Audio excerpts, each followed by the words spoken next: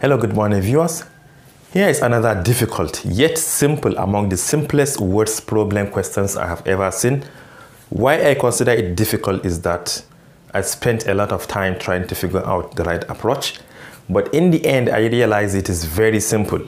The question reads, a two-digit number is in such a way that the sum of its digits is 4. This means that if you should add the first and the second digits together, the answer will be 4. And the difference between the number and when it is reversed is 18. Suppose the number is 23. The reverse form of 23 is 32. So the difference between these two numbers will be 18, if and only if this is the number we are looking for. All right. So let the first and the second digit be x and y, but I don't want to write it as x, y. Reason? Because in mathematics, this is x multiplied by y.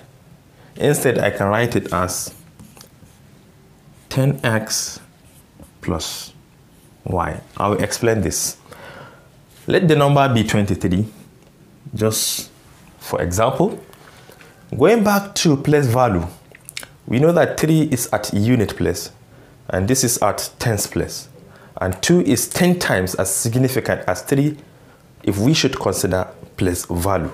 So 23 can be written as 20 plus 3. And 20 can also be written as 10 multiplied by 2, then we have plus 3. So if we should relate xy with 23, where x is 2 and y is 3, you can see that x is 2 multiplied by 10. It will give us 20 back. And y is still 3. Joining them together, we have 23. All right.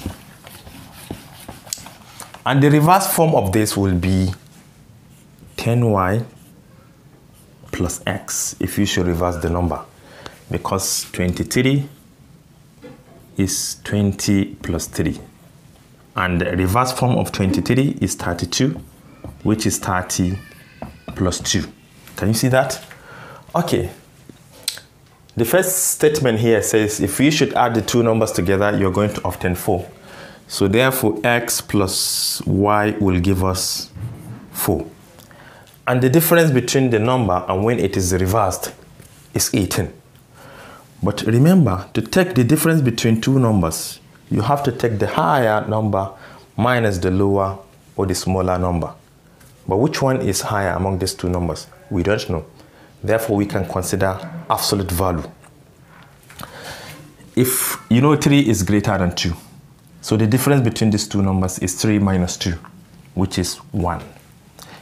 At the same time, 2 minus 3 is negative 1, but the absolute value of negative 1 is still positive 1. So we can consider any one of these and we are going to get the same value. All right. Let's say 10 plus y, which is 10x plus y. Then we take away 10y plus x. The result will be 18 according to the question.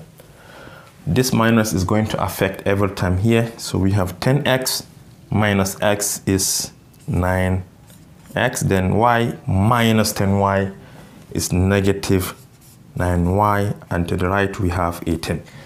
9 is a common factor, so we can divide every single term by 9. This divide by 9 is x minus this divide by 9 is y. To the right hand side, 18 divided by 9 is 2. We have formed another equation. This is our first equation. Now we can solve equation 1 and equation 2 simultaneously. Let me do it here. Let us add the two equations together. X plus x is 2x. Y plus negative y is 0, so we go to the right hand side. 4 plus 2 is 6. And if you divide both sides by 2, you have x to be equal to 3. The value of x is 3. We can determine the value of y from either equation 1 or equation 2. Let me use equation 1. We have x plus y, which is 3 plus y. This is equal to 4. Y must be 1 because 1 plus 3 is 4.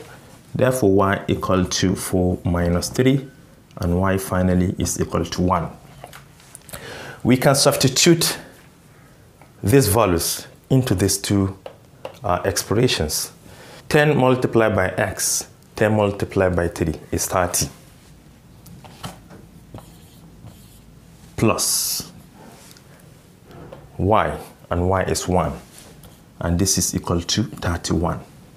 The same thing, you can plug it here. You have 10 multiplied by y. 10 multiplied by 1 is 10. Plus x. X is 3. And this is equal to 13.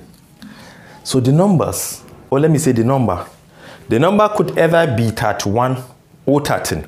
Let us use all of them. If the number is 31, first digit is 3, second digit is 1, and 3 plus 1 must give us 4. And if you should reverse 31, you're going to obtain 13. And the difference between 13 and 31, 31 minus 13 is 18. And if you should consider 13, 1 plus 3 is 4. And if you should reverse 13, you're going to get 31. And the difference between the two numbers, you take the higher minus the lower. 31 minus 13 must give us 18. And hence we conclude that the required number we are looking for is either 31 or 13. Each of these numbers will satisfy this problem. And this is all I have for you today. Thank you for watching. Do share to your learning colleagues, and don't forget to subscribe to my YouTube channel for more exciting videos. Bye bye.